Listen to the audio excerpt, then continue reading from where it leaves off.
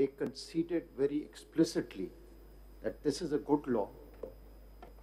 It enhances access to justice, and also, speaking for myself, it addresses a very, very big issue of internal and institutional independence. Now, in that context, when this is an admitted fact, the only question whether the parliament had the competence or not, क्या जो 184(3) की requirements है वो fulfill होती है, because there is no enforcement of fundamental.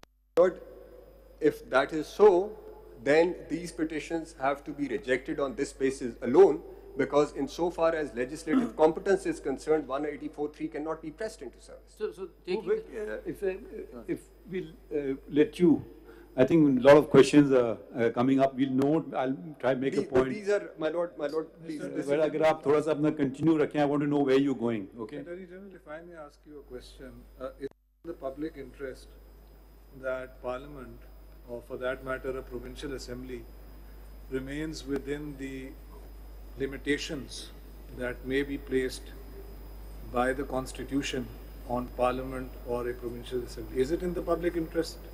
My lord, which fundamental right would it I'm not be talking of affected? fundamental right. I'm talking of public interest. Of course. Of course. Yes. So therefore, if a law... Again, happening, which I must, interject.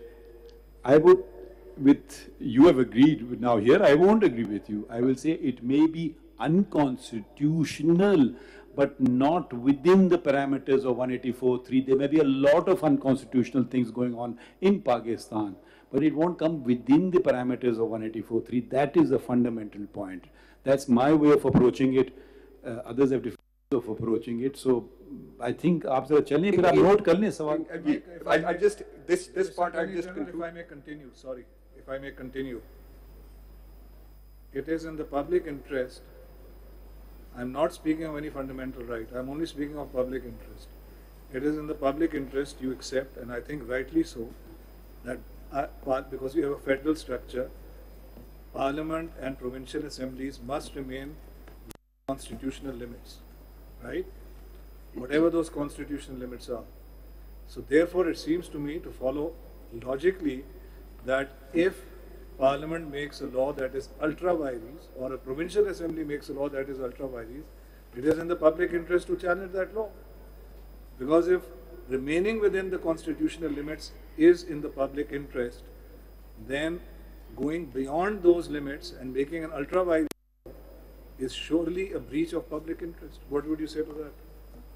That touches upon the legislative competence. No, I'm talking of public interest. Yes, but, Yes, but any law, a law cannot be in the struck public down on the interest? basis of just being public. Where the challenge can be is a separate. My lord, let's just take a step back.